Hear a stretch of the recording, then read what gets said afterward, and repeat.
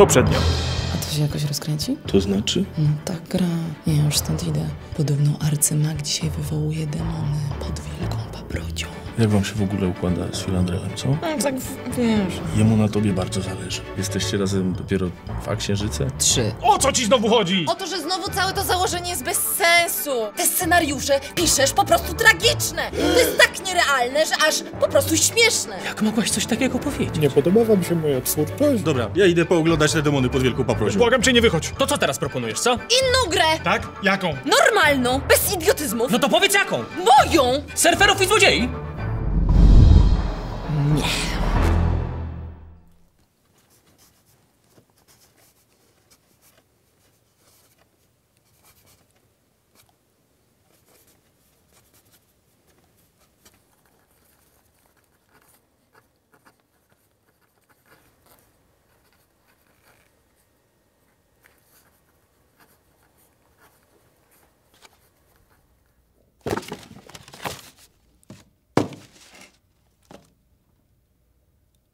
Już?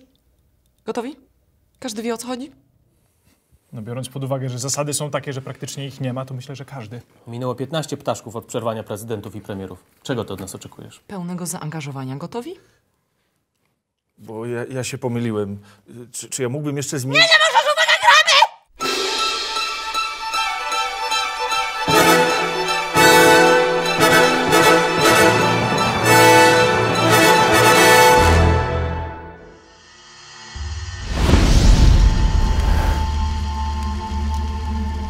Świat spotkała zasłużona kara. Nikczemne knowania prezydentów, premierów oraz durnych korporacji, w których nikt nie wiedział, co robi, doprowadziły naszą planetę do upadku.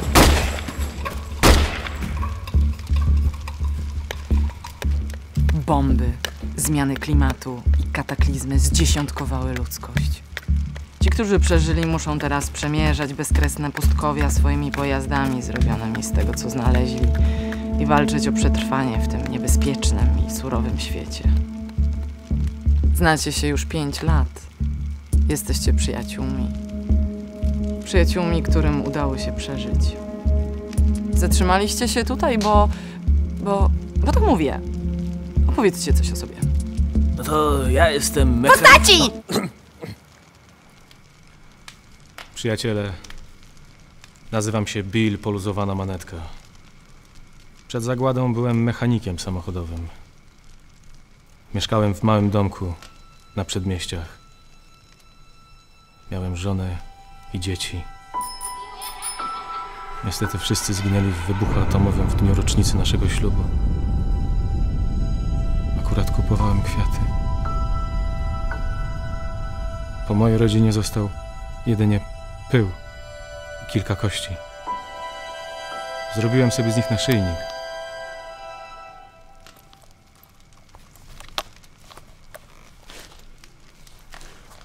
Gdzieś zostawiłem chyba, nie wiem. Tamtego dnia obiecałem sobie, że nie spocznę, dopóki nie odnajdę ludzi odpowiedzialnych za te zbrodnie i nie odbiorę im wszystkiego, co mają! A poza tym lubię naprawiać motocykle i stare piosenki. No to ja nazywam się Rakietowy Joe i jestem bardzo tajemniczy. Nikomu nigdy nie powiedziałem, skąd pochodzę, ale wszystko wskazuje na to, że przed zagładą byłem bardzo bogatym i wpływowym biznesmenem oraz po nocach walczyłem z przestępczością w moim rodzinnym mieście.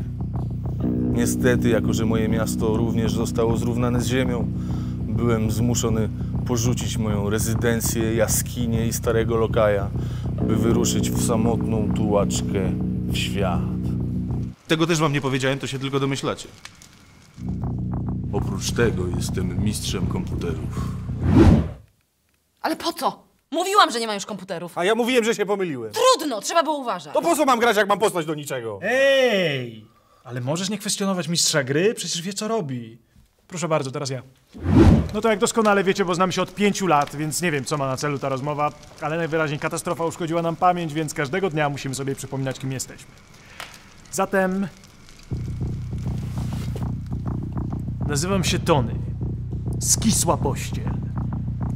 Jestem byłym inżynierem, który skonstruował bomby służące zagładzie naszego świata.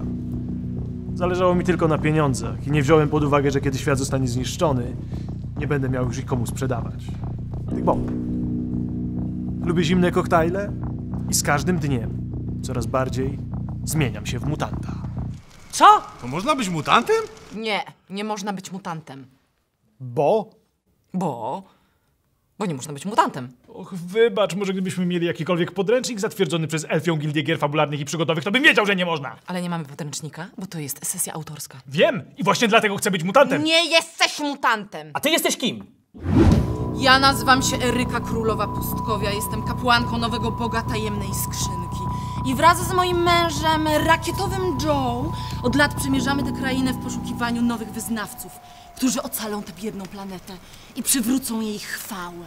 Mężem. Że ja jestem twoim mężem? Tak. Kochamy się i zawsze mamy dla siebie czas. Super, bawcie się dobrze. Tony, skisła pościelo, bo codziennie powtarzasz, że to ty jesteś winny zagładzie ludzkości. Czy to prawda? Tak. To ja skonstruowałem te bomby. Można powiedzieć, jestem ojcem naszych czasów. Zaraz, to jak ja jestem twoim mężem, to my się możemy normalnie całować? Zatem z przykrością stwierdzam, że muszę cię zabić. O. W slow motion.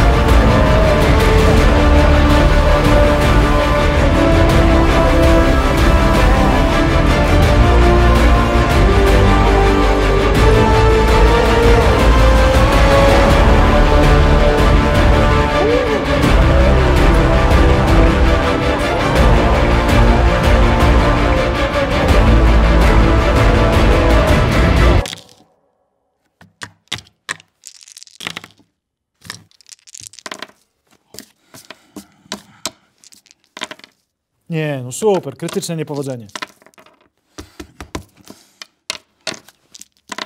No nie. Co wy robicie? Walczymy! Przestańcie natychmiast! Macie ocalić planetę i ludzkość, a nie zabijać się nawzajem. Właśnie, ta gra jest naprawdę super, a wy psujecie. Super to jest, jak się najlepszego przyjaciela zdradzi, nie? Co? Jajco. Dobrze, skoro nie potraficie grać jak elfy, idziemy dalej. Miałam dla was bardzo fajny wątek ze zwrotem akcji, no ale trudno. Od tamtej rozmowy minęły 2 księżyce. Ty wybaczyłeś, może zabił ci rodzinę, a ty nie jesteś mutantem. Znajdujemy się w nowej placówce naszego kościoła, boga tajemnej skrzynki. Zgromadziłam was tu w bardzo ważnej sprawie. Na początek chciałabym złożyć pokłon naszym darczyńcom. Chwała wam, patroni.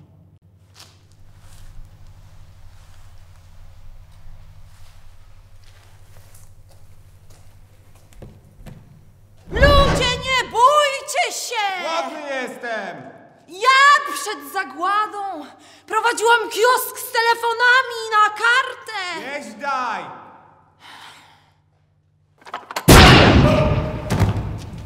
To przejdźmy do modów. Ludzie, bójcie się! Strach! Strach i poczucie winy! Albowiem życie jest tułaczką i tu należy przecierpieć swoje, a dopiero potem, po śmierci, dane nam będzie życie naprawdę w szczęściu i luksusie. Strach, strach i poczucie winy! Tak. A jest jakaś opcja, żeby być szczęśliwym tu i teraz? Głupcze! A ty nie uważasz, że byłbyś szczęśliwszy, gdybyś miał czystą wodę, świeże powietrze i zdrowe jedzenie? No tak, ale idąc tym tropem, no to nigdy nie będzie tak, żeby było dobrze. Kraina dobrobytu czeka na nas po śmierci. Czysta woda, świeże powietrze i dobre jedzenie.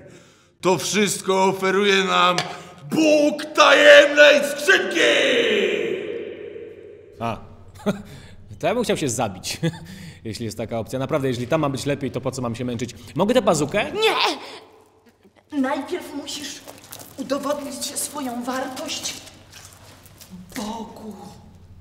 To co, stworzył mnie bezwartościowego? Nie wyszedłem mu? Nie stworzył cię idealnego. No to po co mam tu się udowadniać? Albowiem nasi przodkowie przed wielką wojną srodze zawinili! Zniszczyli nam planetę. A ty aż po dzień dzisiejszy dźwigasz ich winę. Czy tylko ja mam z tym problem? Przepraszam cię bardzo, ale możesz troszkę bardziej się wczuć? Bóg tajemnej skrzynki widzi i słyszy wszystko!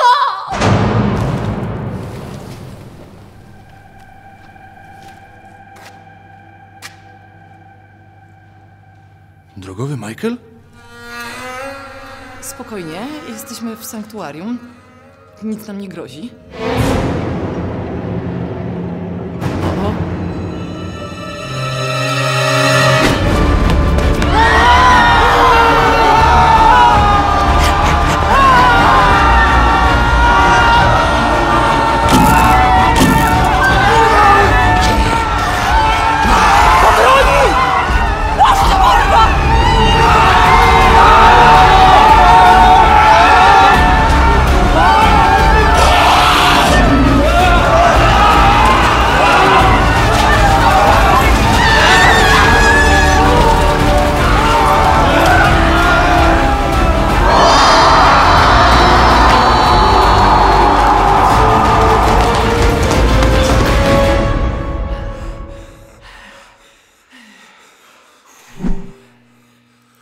Co to jest? Skąd ja to mam? Miałeś od początku. Jasne, że miał. A czy ja mogę zerknąć, co jest w tej skrzynce? O, tak, ja też bym sobie chętnie rzucił okiem. Nie wolno! To jest prywatna kapłańska skrzynka. Mężu, chroń! Przestań, daj mi tę skrzynkę.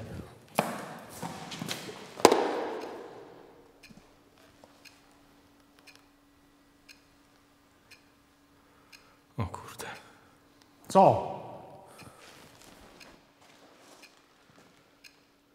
Bomba. Żono, każesz nam czcić bombę, która zniszczyła świat? Tak! Ale teraz będziemy czcić wielki wybuch. Nie no, cholera jasna, ja już się gubię. Co to jest wielki wybuch? A raczej co to będzie wielki wybuch? Uruchomiliście właśnie licznik. Zaraz poznacie gniew Boga skrzynki. Ale dlaczego? Przecież nikt nawet jeszcze nie rzucił kośćmi! I nikt nie musiał, bo taka jest fabuła. Ty chyba kompletnie nie wiesz, w którą stronę zmierza ta gra, prawda? A się zdziwisz. Tony skisła pościelo! Czy poznajesz tę bombę? Boże...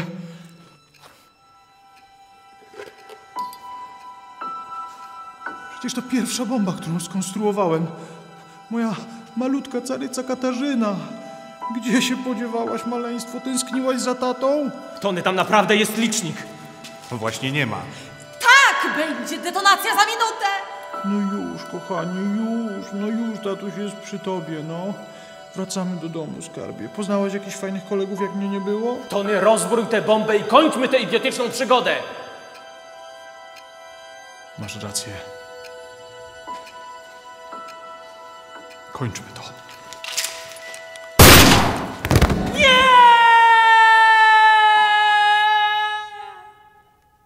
A co to znaczy, że strzeliłeś sobie w głowę? Nie wiem, moja postać jak jakoś poczuła po prostu, nie wiem, musiała to zrobić. Wiesz, ja poczułem taki impuls po prostu, no. No ale jak?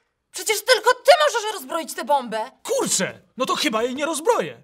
Słuchajcie, bardzo mi się fajnie z wami grało, ja spadam. No ej! Co ej? Za każdym razem rozwalałaś mi grę. A dla mnie to jest coś więcej niż tylko zabawa. To sposób, żeby oderwać się od moich problemów, poczuć się trochę lepiej i choć na chwilę zapomnieć, że świat nie wygląda tak, jak chciałbym, żeby wyglądał. I nie mam ochoty słuchać, że nie podobają ci się moje pomysły, że słabo piszę. Ja tego nie piszę dla ciebie. Tak się właśnie zabija młode talenty Neiva. Zapał i niewinność. Przez brak wrażliwości i zrozumienia. Żegnam!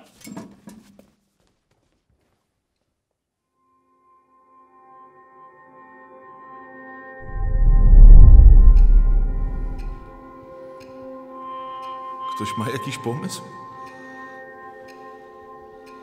Ja nie bardzo.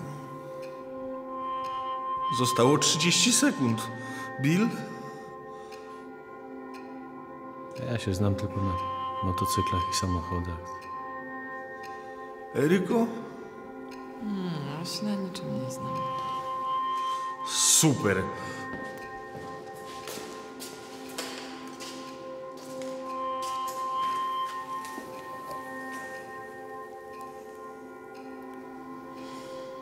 A więc tak to się kończy. Chyba tak. Ten mechanizm jest analogowy czy komputerowy? Jaki chcesz. O, to super, że komputerowy. Słuchajcie, chyba wiem, o co chodzi. To jest wszystko moja wina. Strasznie mi na tobie zależy, ale... Nie wiem, czuję, że to... działa tylko w jedną stronę.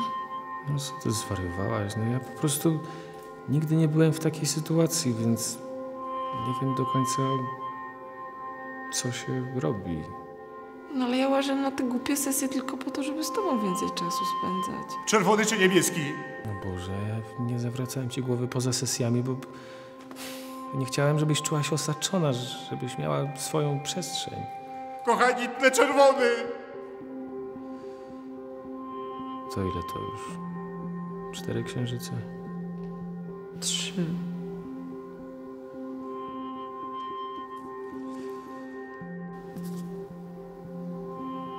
To co? Idziemy pod wielką paproć? Tak.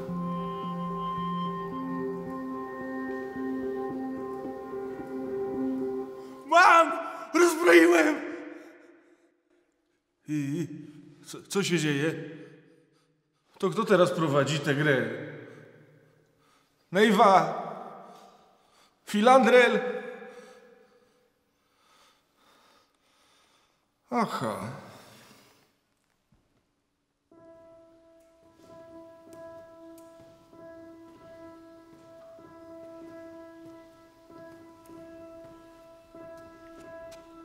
Pani Jujo.